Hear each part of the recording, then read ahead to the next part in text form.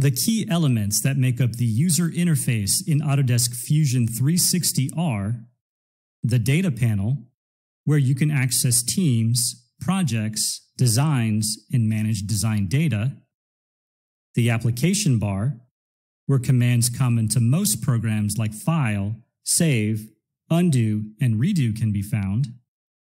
the Toolbar, where the tools that are organized by tabs can be found and will vary based on which workspace is selected,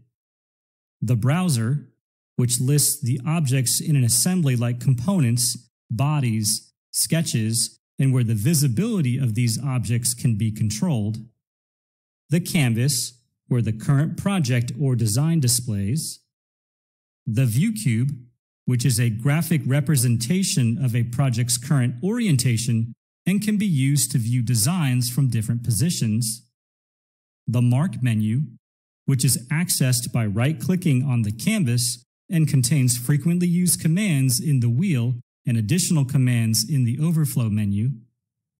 the Navigation Bar, where the navigation tools like Zoom, Pan, and Orbit can be found along with the display settings, and the Timeline, which lists the operations performed in a design.